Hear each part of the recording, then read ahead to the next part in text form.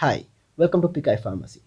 So today we are going to learn about Karl Fischer titration, and this video will be a very concise video where our focus will be more on the principle of this titration.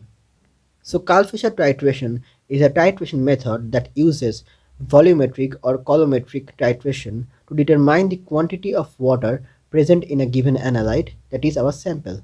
Now, as a part of its history, a German chemist named Karl Fischer originally developed this method for quantitative chemical analysis in the year 1935. And this Karl Fischer reagent consists of iodine, sulfur dioxide, a base, and a solvent such as alcohol. Now let's come to the principle of this Karl Fischer titration. Now actually, the principle of Karl Fischer titration is based on the redox reaction between iodine and sulfur dioxide in the presence of water. So now we know that it is based on an oxidation reaction between iodine and sulfur dioxide. And water here reacts with the iodine and sulfur dioxide to form sulfur trioxide and hydrogen iodide. And the endpoint arrives when all the water from the analyte is consumed during this reaction. So here what happens that the water from the analyte, that is the sample, reacts with sulfur dioxide and iodine, and it produces hydrogen iodide and sulfur trioxide.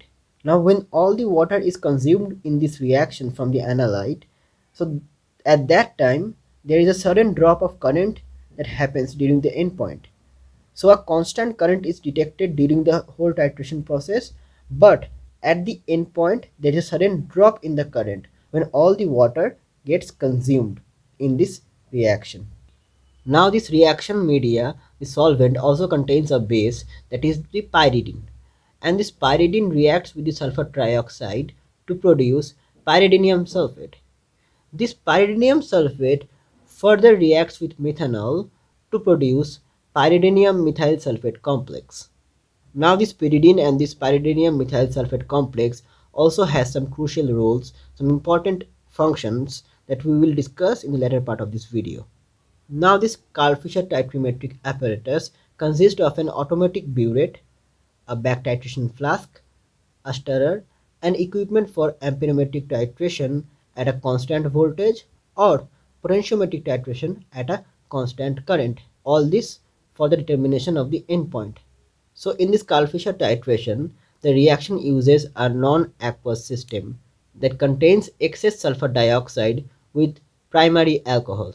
That is, we use methanol as a solvent, which serves both as a diluent and as a reaction media.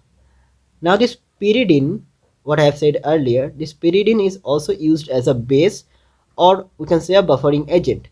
So we can use either pyridine or imidazole in this Karl Fischer reagent because they are basic in nature, and thus they help to neutralize the acidic hydrogen iodide. So hydrogen iodide is very acidic in nature, so this pyridine or imidazole help in its neutralization. If it is not neutralized, then this acidic hydrogen iodide will cause a reversible reaction to form water again. So it will cause a reverse reaction to form H2O again. So now we can say that Karl Fischer titration is a technique for the determination of moisture content, and this method is based on reagent that reacts with water and converts the water into a non-conductive chemical. Now here is a formula you can see through which the content of water can be determined. Now when it comes to the type of Karl Fischer titration, we can broadly divide it into two parts. One is volumetric Karl Fischer titration and another one is coulometric Karl Fischer titration. Now we are going to keep it a very short video and won't go very deep into these individual titration processes, but we can understand the difference between these two. Like this volumetric Karl Fischer titration is suitable for samples with higher water content, like the water when is measured in milligram, then this method is suitable for it. Now this volumetric Karl Fischer titration is not suitable for analyzing trace amount of water. Okay, it at least 10 milligram of water must be present in the sample for this volumetric technique to produce results with an acceptable level of precision. Also another thing to be noticed, that in this volumetric titration, a solution containing iodine is added directly from the burette during this titration process, whereas in coulometric Karl Fischer titration, it has many benefits when water content is as low as 10 microgram. So it is very suitable for determining trace amount of water, which was incapable with volumetric titration method. So this coulometric Karl Fischer titration has the same chemistry, but the main difference is the way of introducing iodine into the titration cell.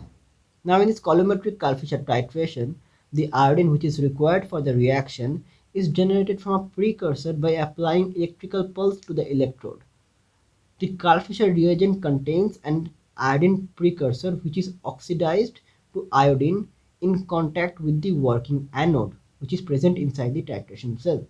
So these are the basic differences between volumetric Karl Fischer titration and coulometric Karl Fischer titration. Now there are endless applications of this Karl Fischer titration, like it helps to increase the product stability in pharma products or food products. It is applicable to stop the growth of microorganisms by determining water content. It is helpful in analytical techniques for quantitative analysis of water content. It is used in the food industry for water content determination in fruit juice, honey, flour, noodles, chips, and cocoa powder. Like this, there are many applications with this technique. This was a small, concise video on Karl Fischer titration, focusing only on the principle of this method. So I hope you like this video. Thanks for watching. Stay healthy. Bye.